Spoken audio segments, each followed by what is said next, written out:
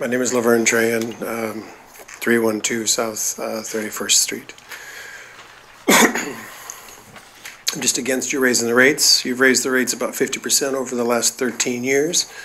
I wish you could eliminate your capital costs.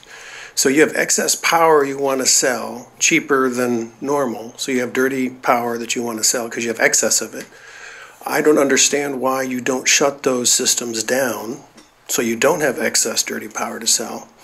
And by doing that, you would, of course, decrease your overall expense and your overall capital expenses that you currently have maintaining those buildings and those jobs and buying that coal and all that kind of stuff. So it just always disappoints me that you're raising rates to manage the status quo, which you've done every year except for last year over the last 13 years.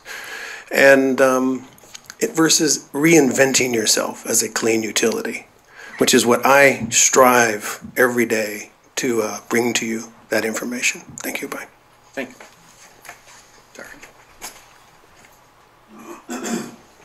John Pollack, 1412 North 35th Street, Omaha. I am wanting to address specifically the structure of the rates.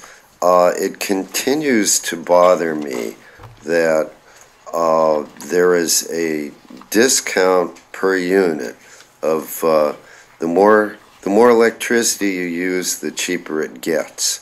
And I think there's a natural human tendency that if you say there's a lower price for doing something, it operates as an incentive. So to me, you are providing an incentive to residential customers to use lots of electricity, which will eventually reflect in your capital costs as people respond to that. I think that it should be closer to a flat rate.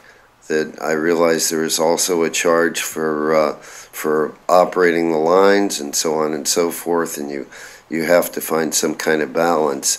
But I also know that there's a human tendency to say, hey, something's cheaper if you use more of it, you use more of it. Thank you. We are